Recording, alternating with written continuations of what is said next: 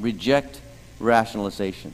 Somebody might confront you. Or maybe the Spirit confronts yourself within yourself. And people rationalize sin away all the time, including sexual sin, even this kind of sin, the sin of adultery. And they say, well, I know the Bible says what the Bible says about it. I know the Bible says that it's bad, but God understands my situation. Somehow my situation is different. It's not okay for some people, but for me it's okay. No, it's not. If God in the Bible says that an attitude or an action is sinful, it is always sinful for everyone, everywhere, for all time. It never changes. It's never okay for somebody else. And sin will always cost you. Reject rationalization. David, thankfully, didn't try to rationalize. He didn't blame Bathsheba. He admitted his sin and he called out to God. And that is the beginning of healing. Rejecting rationalization.